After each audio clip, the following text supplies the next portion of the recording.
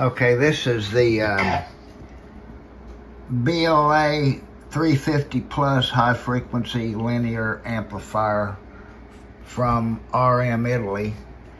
I've got the in the FM mode. I've got let's see how much power I'm going to put into the amp.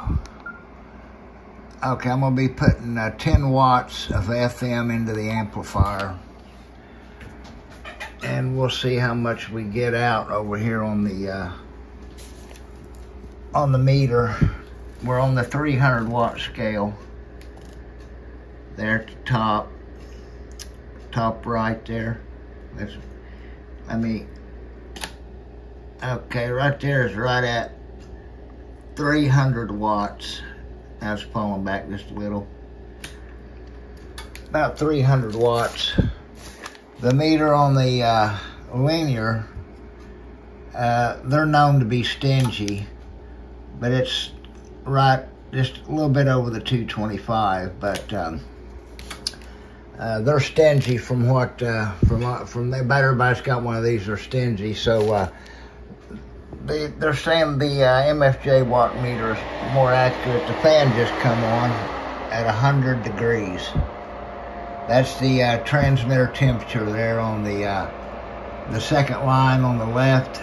That's T for transmitter. It's a 100, or transistors, 100 watt or 100 degrees Fahrenheit. Kick the fans on, and let's try it one more time. This is with 10 watts of input power, getting right at 300 out.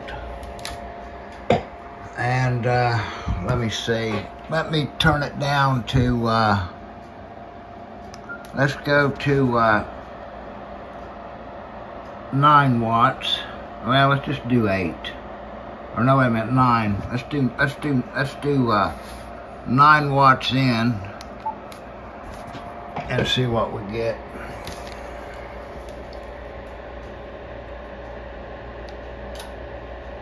A little bit over 250.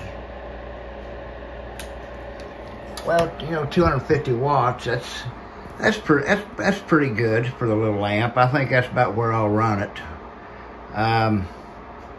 It's been doing really good so far. Haven't had any problems whatsoever. And I've also put up a new antenna. It's a end-fed half-wave antenna. It's a 40 meter version. It won't do 80 meters, but it'll do 40 down through 10. And it has pretty good ears on it, and it's rather quiet. I'll let you hear the, let's go to sideband. There's lower sideband, and it seems to be pretty quiet antenna. Let's see what my noise level is. Well, we've got about a 7 noise level. It's 40 meters during the day is pretty noisy.